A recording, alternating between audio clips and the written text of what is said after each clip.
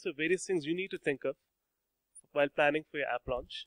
We'll give you various tips with respect to how you need to interact with the press, how you need to plan for various steps leading up to it, and so on. I'll just quickly introduce the people on the panel. The panel is being led by Raghu Mohan. Just give him a quick hand, please. This is Raghu. He's from Hacker Earth. He's also ex-Your Story. Raghu is also fairly involved with the BLR Droid community. So he sort of brings both knowledge of being on the other side of the world, being a part of the press, if you will, as well as knowledge of what a lot of the Android developers do. Next, if Nischal, please come up and join us. Nischal is the founder of Just Unfollow, an incredible success story where they've gone from 0 to 3 to 5 million users in a very rapid period of time. And he's got some amazing insights about how he's made that journey from launch to hitting those big numbers, which he's going to share. Satya is from ClearTrip. And Satya heads product at ClearTrip. He'll be sharing perspective of how a big company plans for app launch. And Vinil is a co-founder of Dextra. Dextra as well has an interesting story of app launches, how they got to several million users with both with their dialer app as well as with, what was the name of the other app? Friday, thank you, Friday. So with this, guys, give them a big hand so we can get started, and I'll turn it over to Raghu. Oops, my God, sorry about that. There's one more chair. I'm just so happy to have Varun here. Varun is from Phone Arena. It's a world famous blog. I think many of you have probably ended up using Phone Arena at some point. Raghu, so Varun being here is really a privilege here. He's got some fantastic insights. You've probably seen him on TV as well. He's a gadget guru who's a part of a number of programs where big product launches happen. So it's a great opportunity to hear from him insights about big launches that he's seen and what he thinks works and why. All right. Over to you. Thanks, sir. Can everyone hear me? No? Turn it on. What about now? I guess it is on. Okay. Okay. Much better. So, actually, Arvind, before we start, thank you so much for giving us the opportunity to kick off, the first session at the business conference. It's like, it's a privilege and an honor. I guess, how many of you here are app developers? Just show of hands. How many of you are on? Yeah, me too. We know. How many of you are on the market and you really want to get to that 1 million plus number? Yeah, that's lesser hands than the number of app developers. That's weird. The rest must have crossed already. So, it's like, I guess, we've all learned this in chemistry. There's this thing called activation energy, right? It's the amount of energy required to create make a chemical reaction happen, right? Sometimes what happens is that, some elements have high activation energy and it requires a lot of external forces to make the reaction happen. That's pretty much the state right now on the App Store, right? What happens is that there are a million apps on your, million is a lot of zeros, okay? And of which a very small quantity of apps have got a large number of downloads. So if you're launching today, good luck, okay? There's a good chance that your app is going to get lost. But on this panel, there are about 3 plus 1 guy who knows how it works, who have actually fought this battle and made it up there to the top. So, the questions today is going to be about, you're starting out now, how are you going to get to that 1 million? Cumulatively on this, there are about 10 million downloads that these three have got on under their belts. This guy had 5. No, I got 2. 2, 3. 3. 3, okay, fine. That is at 5, okay. Dextra is at 5 and, you're close to 1 million as well at ClearTrip. So, how do we start? And I think it all starts with the app, right? And I'm going to start with Nischal. Nischal, what according to you is a good app? Something I use every day would be a good app, I guess. But if you were to look at the Android ecosystem right now, the way it is, I think something that is free and gets my work done is a good app. That's how I don't know, as a consumer, I would look at a good app that way. And something that's also designed well. It does not, really drain my battery, I guess, to start with. And yeah, I think that's about the parameters I would look at when I download an app. Well, Satya, ClearTrip is free and gets my job done. Yeah. So, am I audible properly? So, I think there are two things to look at a good app when I look at an app. So, one is that either it's solving a unique problem, or it's solving the same problems uniquely. So, I think that's the two parameters that I consider for calling it a good app. We probably had this conversation before, but what's a good app? Am I audible? Can you hear him? Maybe turn it on. That's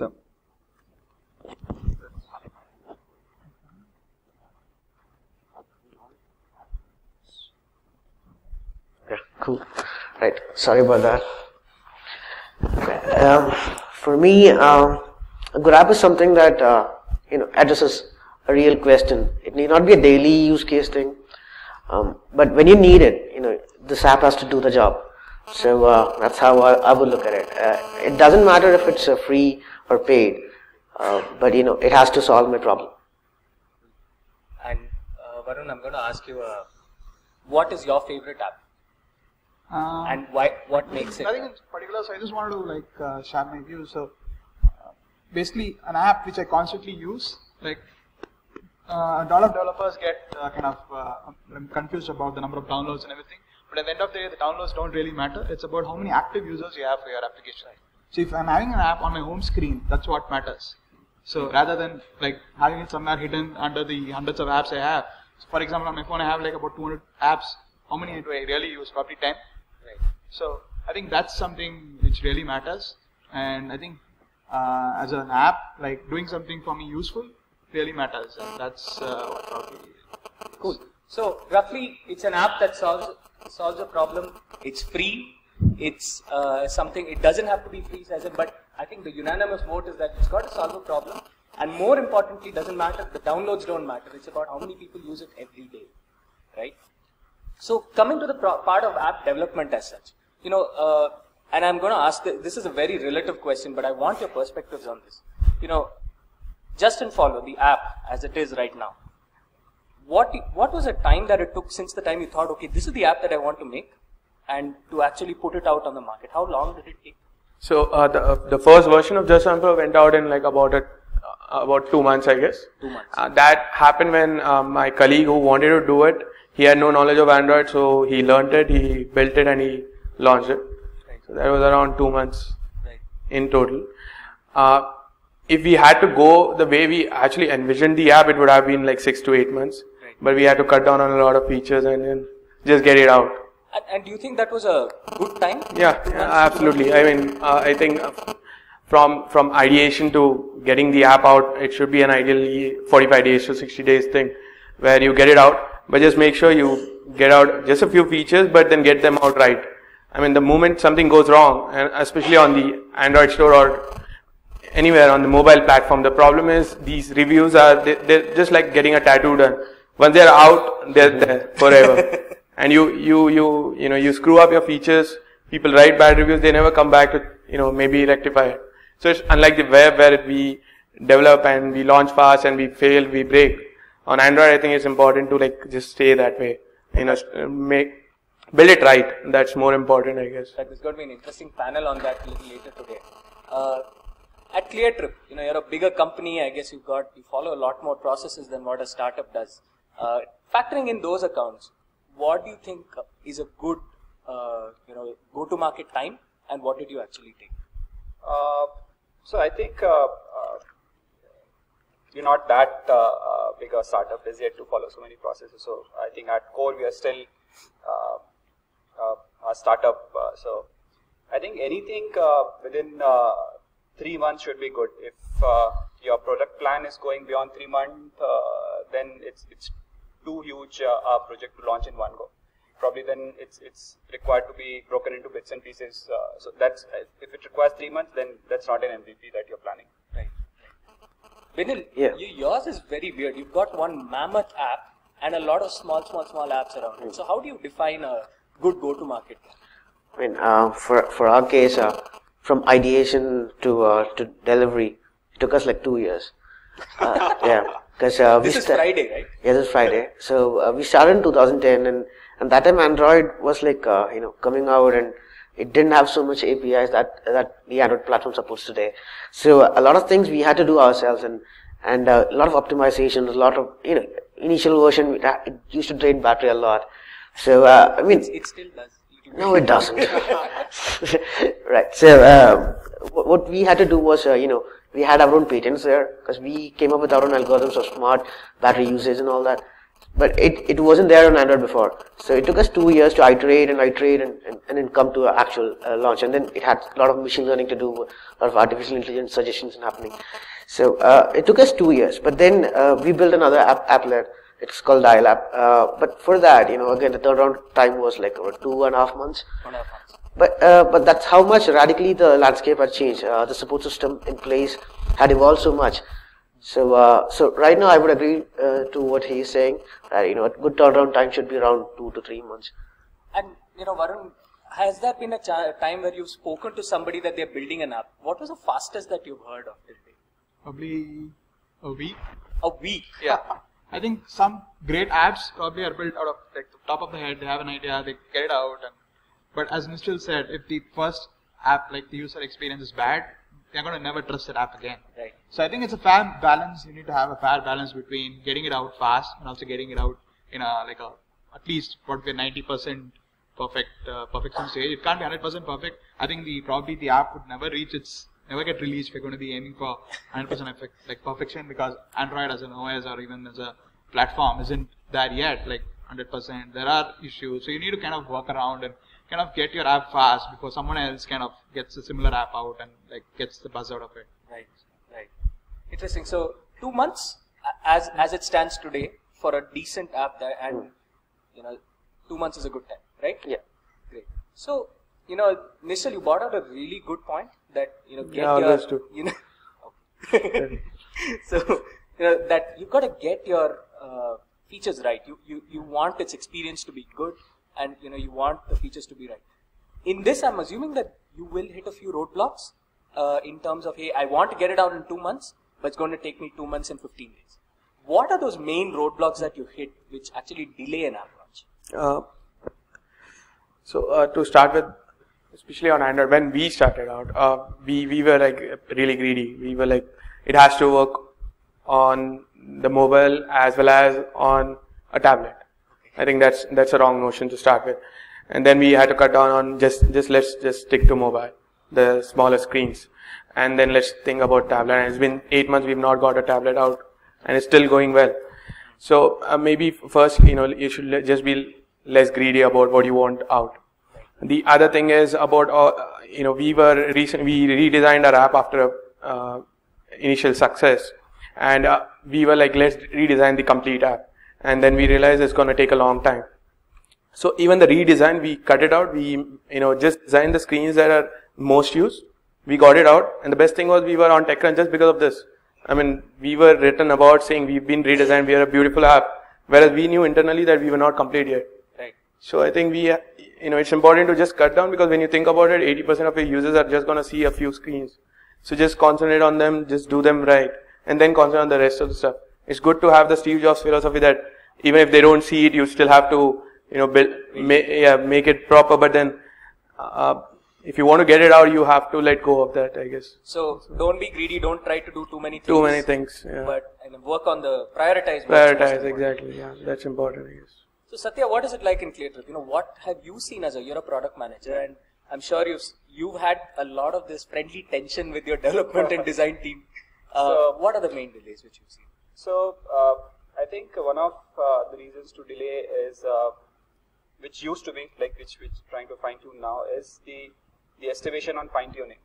So roughly whenever what I've seen people usually do is that whenever they estimate a development time, they just estimate development, and if they have some senses, they'll probably add QA to it. Okay. They don't add the fine-tuning, polishing part to it, which, depending upon your release, can take up somewhere about 20 to 30, 35% of the time. Right. The final polishing and fine-tuning. Right. So if that is not accommodated in the initial plan, then that's one of the reasons that causes delays. So the later stages, according to Yeah, so when the app is ready, it's ready to be shipped, and then the fine tuning, because you can't make out how the app, like, until you have the app ready on your hand, it's very difficult to find out do the polishing bit to it. So once you have the app ready, the final polishing that happens after the functionality is done, that is one of the things that has to be accommodated. The time for that has to be accommodated in the final plan itself. Right. So I think that is one of the reasons of whenever we miss that, that's one of the reasons that causes delays. Now I know the developers at Dexitra are like really good, and as well as that you've got a decent design team as well. What goes wrong with you guys? Oh, that's the same thing. Actually, I mean, as a developer, there's a lot that drives the product development, and one of the most important thing is the passion and the commitment that you have to the product. So you get so attached to it emotionally that you don't want to let go. You don't want to let go of a product that's incomplete. I mean, or in your head you think it's incomplete. Maybe it's complete for others, for the consumers, because they don't know what the product roadmap would be. But so I think that's the biggest thing that we've faced. So our engineers try to make the app perfect, and I mean, at times we always have discussions saying that, hey, let's get a minimum viable product out and let's see what the market says. And no, I'm not letting you do that because we know that this could be better, and then sometimes they are right and sometimes they're wrong. So you have to be judicious in where you draw the line. As he said, reviews matter. So I mean, my learnings would be that you get a minimum viable product out that does the core function. How do you tell your developers that that's the hardest part. That's the hardest part. That's the hardest part. I think that's the problem with working with one of the best teams. So if you have very good developers with you and very good designers with you, then they can't let you do. It's very difficult to argue with them that influence them that say this. So they know that this is one of the coolest thing that they've done, and it has to be shipped. And then if you have to manage that because you're slipping the deadline, that's one of the tough parts. So emotions are the thing that I would say matter, and how you deal with that. So Varun, how do you handle an incomplete product or a product that's taken too long to reach you? When someone wants to add to whatever Nischal and getting clear to development and also what he said when he said. So basically what I see, one of the major concerns here from developers, why they're getting delayed, is they don't have, many developers don't follow the Android release roadmap. So when they actually get out the app, the Android version actually brings a new, new OS altogether, new major version. And some functionality, they have route and functionality, run a workaround. It's already there in the OS now. So there's a whole bunch of code which is there, which doesn't need to exist anymore. And they can't ship something, and it's a lot more difficult in the Apple ecosystem because they'll probably block it out if it's private API and all that. But in Android, you can work around and still have the functionality. But then you need to take a call as to, are you going to use the OS or you're going to write your own stuff. And another issue I've heard from developers is it runs all fine when they are doing it in-house, and when they're actually going to the market and testing it on a consumer's device, hell breaks loose. Like that, another reason I would like to ask developers to test out devices on devices which are available in the market rather than test it on an ideal device like an Nexus device, because everything works fine on it, but then you go out and test it on a Micromax or a Samsung or whatever, it just doesn't work as expected, and then they come back to square one saying, why did it go wrong? So there was a wry smile on all of your faces when you said Android kind of improves faster than your app. Yeah, it does. So, now you've got your app ready. It's in the market. Quickly, just the top 3 communication channels that has worked for you. Communication, you mean to users? Yeah, to users. How do you get it out? I think the initial phase, a good blog post would help a lot to get the right kind of users. And at least for us, in our case, we already had a web app that was running, and we had a lot of traffic coming in from the mobile towards who were using our web on their devices. We just made sure that we could convert this as well. So that was the other part. Then the next best channel I would say is just sending it out to your existing users. If you have an existing app, send an email out. It works really well. Yeah. I think that works for us. You have one more. I just shout it out on all your platforms. Go out on Twitter, LinkedIn, and get get people who have their own apps out to actually install your app and try it out, because if they like it, most times they put it out to their friends and followers.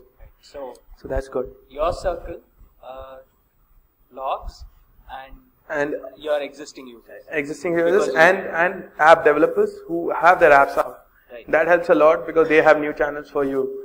And when somebody likes what you've built, they actually go out and spread it out to their friends. Right. So we actually got in touch with a lot of people on LinkedIn who had their apps out, who had millions of downloads. And quite a few people actually sent it out as a tweet saying there's a new app out, try it out. That's so that was a new... Does that work? And people do that, yeah. At least you can send it to me. I would do that if I like the app. So yeah, it works.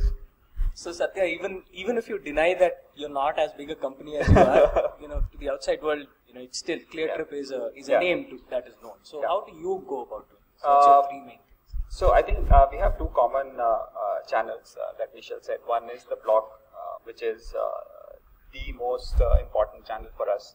So if you look at any of the app launches, we just do an introduction blog post for the launch, and then it's followed up by a very detailed design and dev oriented blog post, which attracts a lot of attention in the market. So I think blog post is one of the important channels. Second, that Nischal said, that communicating it efficiently to your own users. So people who already are on ClearTrip, sending them a newsletter, or people who are using other mobile sites, showing them a banner, hey, there is an app available. And third channel, I'd say, is PR.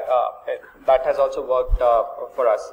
So I think in some of the cases, our releases have been picked up from the blog post instead of we reaching some of the editors. But if you're doing something which is relevant to the reader of that publisher, I think communicating it to them also has worked significantly for us. Right.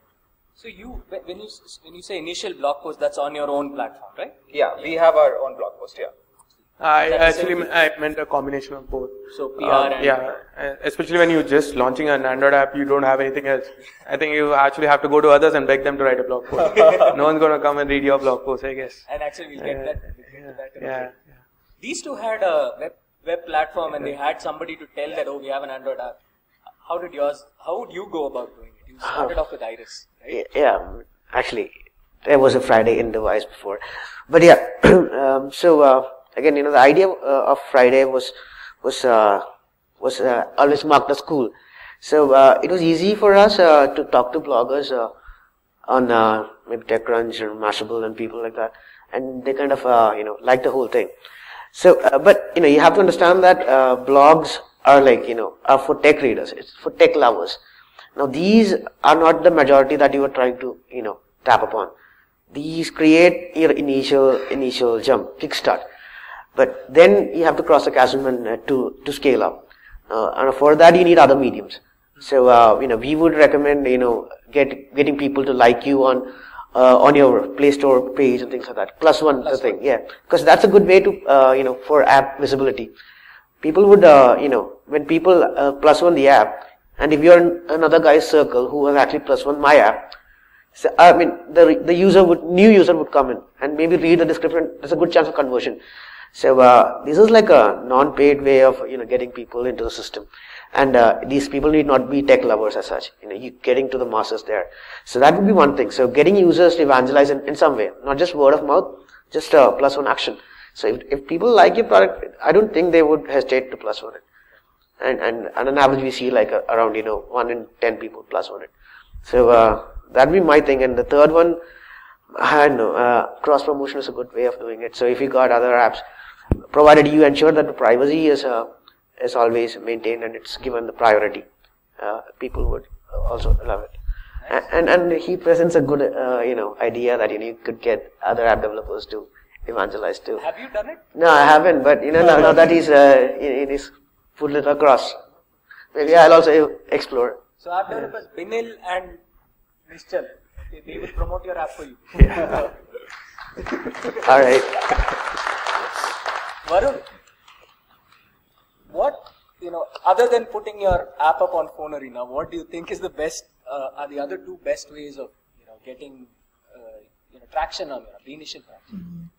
So yeah, I think online, like reaching out, you can reach out to me, any app you have, like if it's interesting, we would like, just one basic thing about apps, like if your app is going to be cool, it's going to get the coverage like more than it deserves. So that's one thing which like most developers kind of like forget when they kind of building an app. If it's going to be really cool, like it's going to get covered. If you see most of the, I think even Just and Follow wasn't very popular initially, but then once it got popular, I think the traction it might have got, it's like this goes through the roof because more people, word of mouth.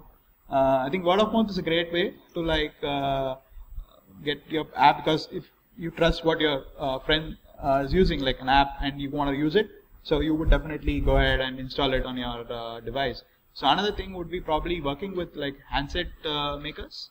So that's a pretty easy way to like get to the market. Like if you are like, if your app is good, and obviously handset makers are looking to preload apps these days in terms of with their phones in the market, and even BlackBerry, for example, is now loading their BlackBerry Messenger on Micromax phone. Never thought that would happen, but still, it's getting out to a huge user base. And most often, brands do it for free. If you're if you're a startup or a small time company, probably if it's a big company, they get commercial.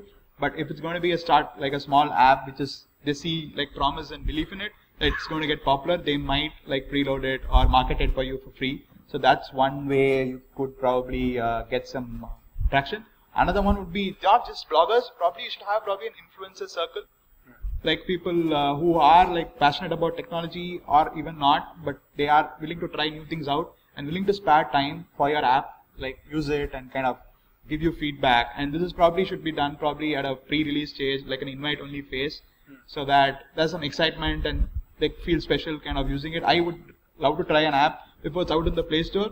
I would never really review an app or write about it if it's out in the Play Store already, because users are going to be starting reviewing it, and I'm not like really keen on doing it, because so as we're going to be targeting to get real coverage from influencers, probably you should probably have a invite only phase, invite them, it's also, you're getting free kind of consulting from someone because they're going to be giving you free advice. So that's, I do that for a lot of apps, like from time to time, and if the app is like really interesting and I kind of see like promise in it, like I do some beta testing for them for free.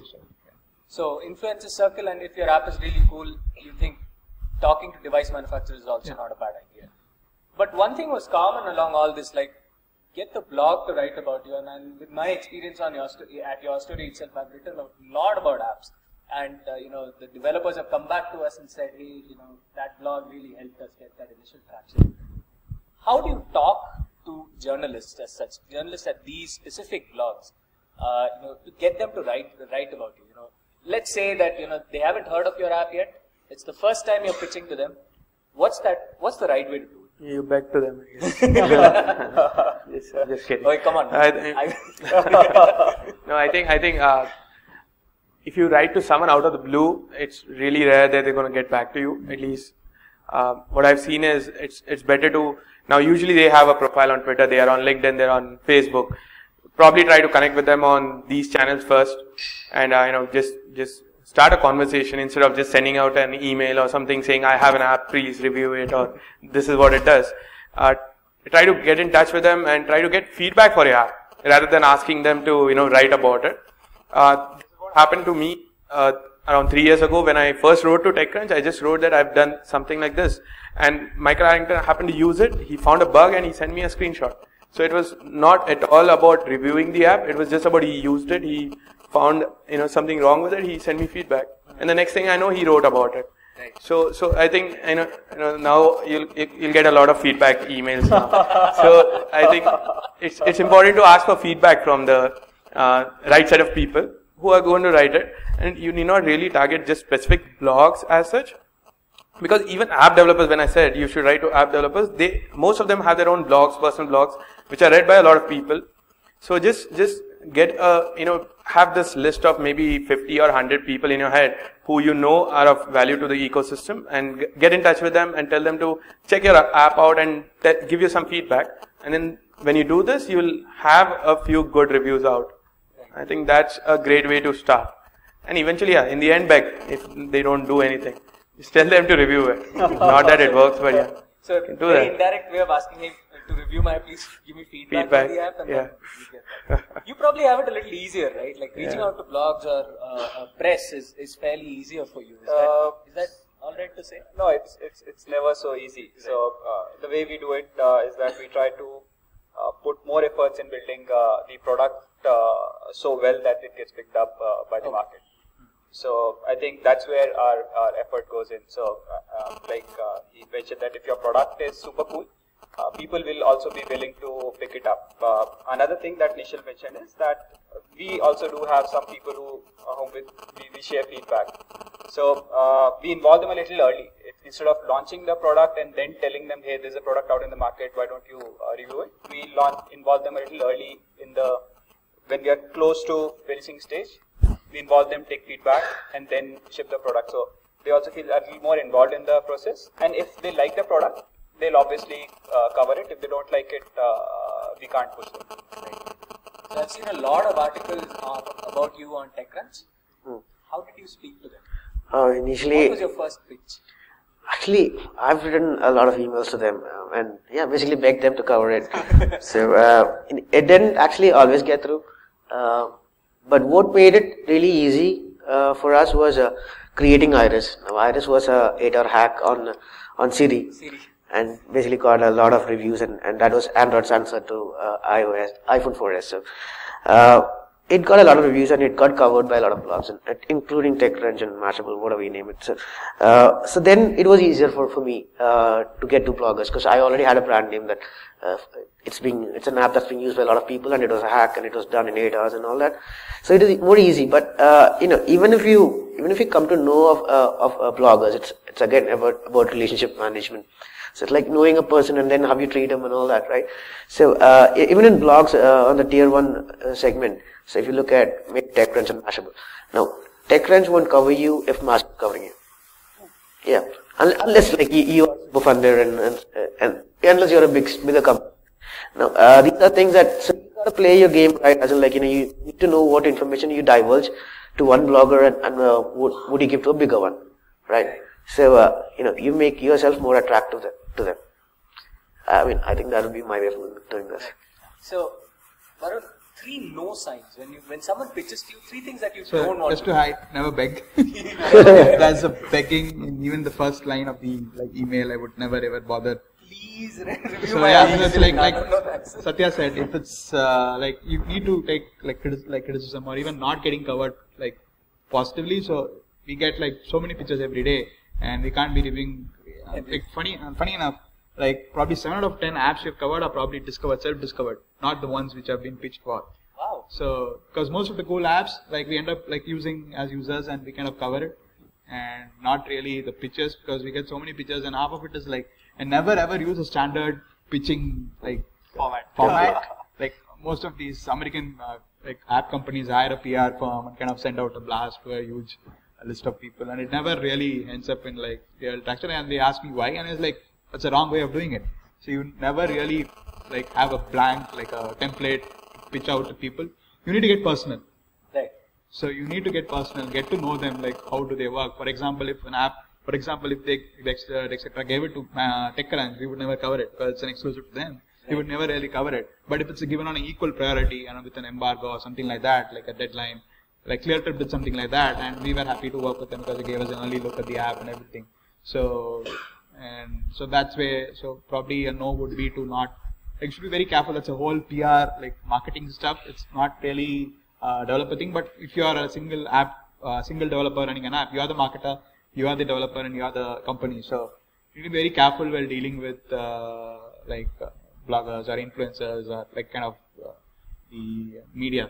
So that's one thing. And another no would be to like, just like you should probably follow up but not keep pestering them, because I think Michael has written a lot about this on TechCrunch as well, that there's this guy, but still there's you should find a balance between pestering and like giving a reminder, like a friendly reminder. Once every 2 days.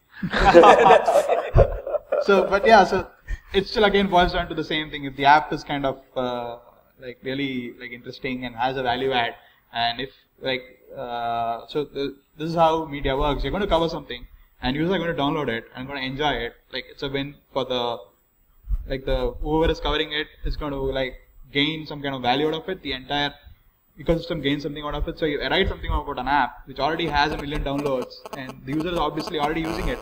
Doesn't really bring any value to the validation to the table. So if say it's an app which is barely having like 100k downloads, but with like a 5-star rating, but nobody really knows about it. So I would rather write about something like that rather than write about something which is already popular. So that's something. Yeah. So obviously now, the blogs address a small group of people. They are your power users. They'll talk about you. They'll use you a lot. But then once that is done, you've got to think about spending some money on it, right? Put it out on AdWords and all that sort of thing. The guy sitting right next to me has 2-3 million downloads, and he's actually not spent any money on it yet. And I'm really surprised. How did you do? I'm not stingy that way, but yeah, I think we follow an internal marketing strategy, and which does not really involve money, not yet. So it's been working. What we do is we make sure that whoever downloads our app and uses it, they go on to share it with their friends on one of the social networks. And how we do it is something that I've been trying to spread around. It's called the ETC strategy. It's E stands for ego, T for temptation, and C for curiosity, where you play with these 3 parts of a user. So, like for example, one of the features is logged in our app, and you get to use it only if you talk about it.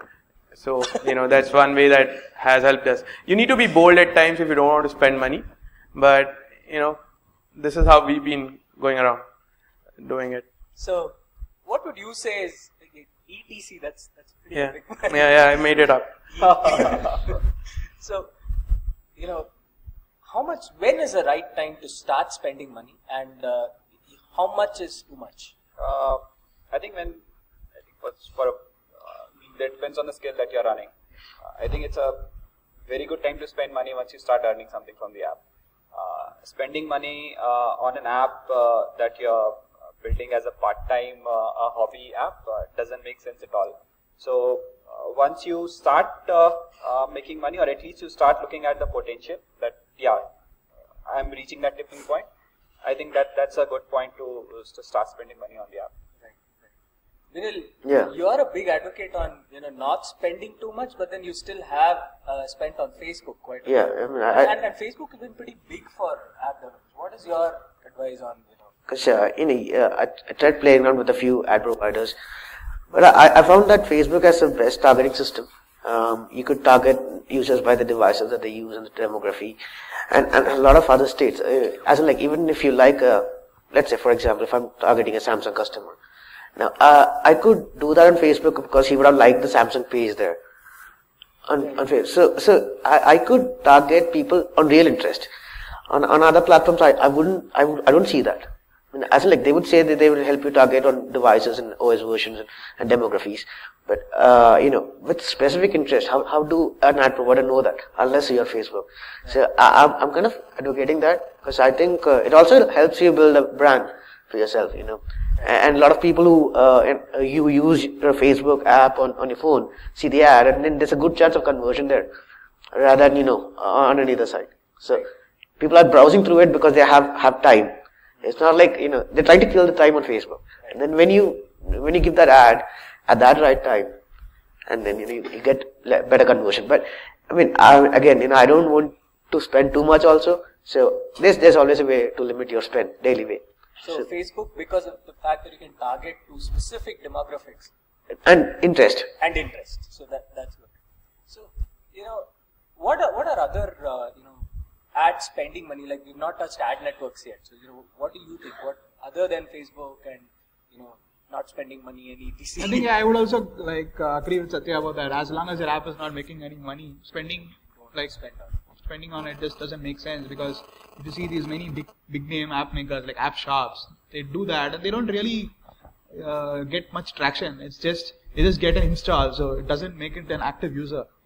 So getting an active user means that you need to have something like an interest level for the user in the app. So as he suggested, Facebook does have a good amount of traction. Even if you're targeting like a user through mobile ads, like say an in-app ad, like for example on Android, like AdMob, you could have in-app ads. Probably going to target apps, or I don't know if there's like app level targeting or whether category level targeting. Probably apps in your category you could target. Like if you're a travel app, probably if I'm competing with ClearTrip, probably I can try to. If ClearTrip doesn't run ads, but I'm just running like an example. So if I'm trying to make an app which is like a vacation hunter or something, I could probably run ads on some category like app in the same similar category, and yeah, that would definitely bring in a lot of like active installs, not just installs.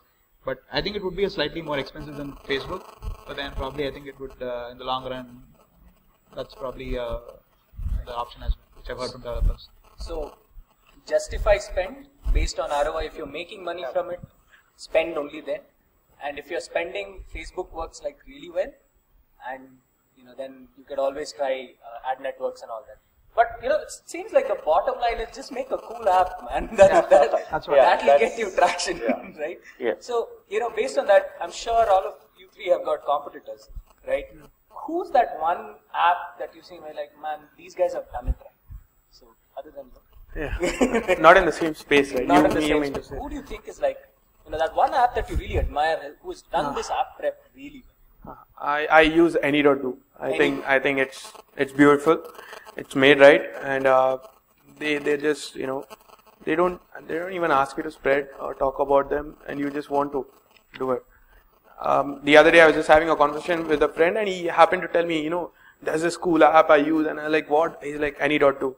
And I was already using it, but yeah, it's really awesome. People just want to talk about it. Like, how many people use any.do here? So the rest of them are going to download it. Satya, I think I'll take Mailbox as my pick. Mailbox? I think that's a brilliant app doing something very rudimentary, such as like handling emails in a much beautiful And the way. waiting queue they had for the And getting so they had I think about 300,000 people pre-registered before the app was launched. I think that's one of the coolest things one can ever do. So I think I'll pick that. Any Mailbox users here? it's only on iOS, right? Yes, Ouch. Been in So yours. I'd probably say Highlight and Snapchat, of course. Snapchat? Yeah, it's fun, right? I started using Snapchat because everyone was talking about it. So Yeah. I just wanted to see what in this made it turn down $3 billion. Okay, Snapchat. the money's apart, yeah. So yeah, I wanted to talk about Mailbox as well, because I myself was on the waiting list for like quite a while before I got in. I just wanted to check it out, as to like figure out what the hell is there in the app. Let me just check it out. Like I constantly checking my phone to see where I've got in or not. I was like 100,000 users in the waiting line. I literally was like playing with my phone for like 2 days to like figure out. So that's how we kind of build. Like I kind of even cursed them as well, saying like, dude, you should have just let me into the app and made me use it. But then that's really worked for them, because they got like a huge spike in the number of installs in the initial few days. So that's probably how you probably do it. But sadly, it's not on iOS. It's not on Android, but on iOS. So exclusivity really works. That's why that's like something like it's like probably the next stage of invite only thing. Like they did it at even at a market level, even after the app. Even AV8 did it with their app recently. So that's something which would work. But probably as a consumer, I would get a bit irritated if that becomes a trend, because then probably you need to not make the consumer wait too long. Just do tease, but don't make them wait too long. So that's the thing. So some of the other apps, probably some apps like for example WhatsApp. I don't know if they actually spend any money advertising. I don't know. I don't think they did. It was a free app, but probably they now charge about $1 for a couple of years. But look at how kind of traction they've made it a new medium. So it speaks for itself, and a good communication tool, and that's a cool app. Another app which is one of my favorites is Wunderlist. Yes. Falls in the same category, any.do. They were free pretty much like till for the last couple of years. A friend of mine recommended it, and I kind of installed it, and I was like, okay, this is something which would solve my issues. It was like cross-platform, very well done. And there's another app also which is called TripIt. They also handle some stuff really well, like you forward your emails. Right. So it's it brings up your itinerary and everything. So yes, these are some of the apps which are like Mailbox, WhatsApp, Tripit, and yeah. So I think it's unanimous. One advice that everybody would in this panel would say, just build a really good app which looks good and gets the job done. But other than that, one advice for, and this is the last question, so one advice for everyone who's launching an app. Just build it right. I think that's more important. Just don't screw up in the first version. You know, the web days you could, but not in the app store. Satya? I think given a choice between a feature and finishing the app properly, I think pick the polishing part. Don't focus on adding new features, like adding more functionality on the app. Just keep it as basic as possible and do it really, really well. Right. Build a minimum viable product first at the earliest, and then listen to your customers. So what they say. And So get out your app really soon. Like don't wait too much, but get out a working product, not a half-baked one. Like cut down on features, like you said, but get a polished product and make sure you run it on multiple devices, and don't just test it on one phone or like something. So the market is so like diverse in terms of devices right now, and you're gonna just be burning your like time and effort and everything by just running it on a device, single device. Although Android has gotten a lot better now, still there's a lot of difference even today. So run your apps on as many devices as you can. I think that's an important point, and I can probably give them a tip. So for Android, it's like practically impossible to have all those devices available as test. So the way we do it is we incentivize the people in the organization, whosoever is Android, to test the app and give us the feedback. So Or bug your friends, like whoever has a device. I really hope this was of value to you guys. I couldn't have thought of a better panel to have brought on for this particular topic. Thank you so much for making it here. Thank you for being a really cool audience.